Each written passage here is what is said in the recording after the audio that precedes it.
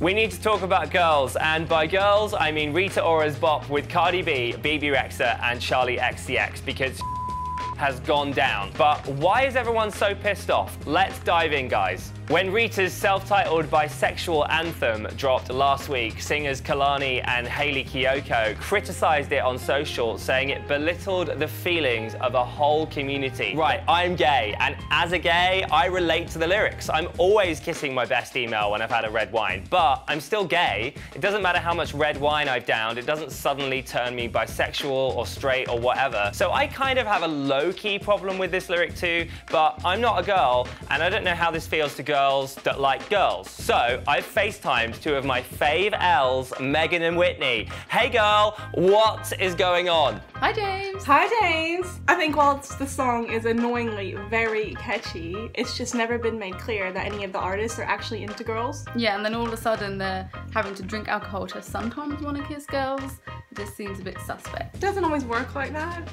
It almost promotes that, hey, I need a bottle of red wine to kiss a girl, and that's the only reason you would kiss a girl, because you had that wine. Yeah, exactly. And we don't need those reasons as wife and wife. No, we don't.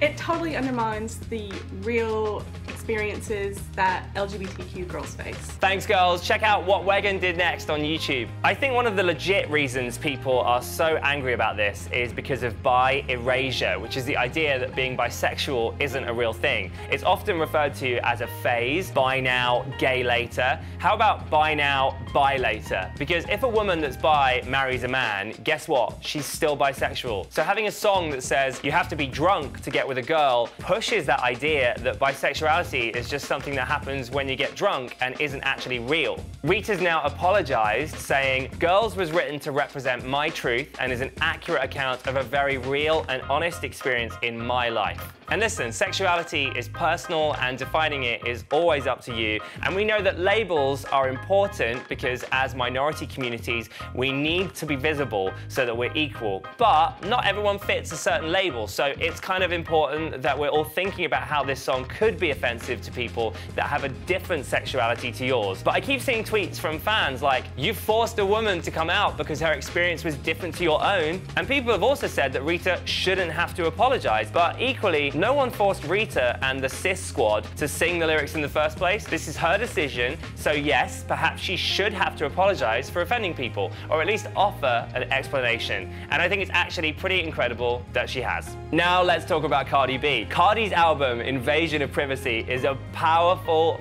feminist throwdown that redefines male misogyny in hip-hop. And now that Cardi is caught up in her own controversy, the stars tweeted, "We never tried to cause harm or had bad intentions with the song. I personally have my own experiences with other women, with a lot of women. I thought the song was a good song and I remember my experience." Okay, fair. And hey, everyone can say, "Oh, everyone's offended so easily these days." But it's not actually about being offended. It's about a gay experience, love, being turned into a flippant, "Oh, I had a few drinks, got wavy and kissed a girl, but it didn't mean anything. Oops, look at me" situation. And I'm with Hayley, who said, "A song like this just fuels the male gaze while marginalizing the idea of women loving women. I don't need to drink wine to kiss girls. I've loved women my entire life." No, not Cardi too, man.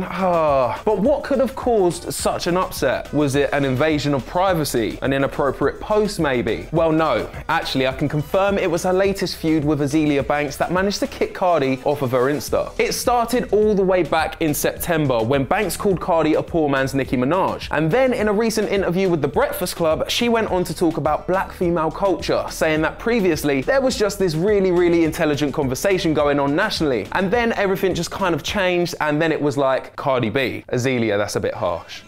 Oh wait, there's more. I'm just talking about this caricature of a black woman that black women themselves would never be able to get away with. Like, if my spelling and grammar was that bad, I'd be cancelled. If Nicki Minaj spelled like that, we would be ragging on her all day. Really? Naturally, Cardi wasn't taking this and took to the gram to respond. Just because I mix up a few words and forget to use commas or misspell a few words doesn't make me illiterate and doesn't make me stupid. Yes, I completely get you, B. Like sometimes when I present news MVT, people same thing say, but I don't at sea.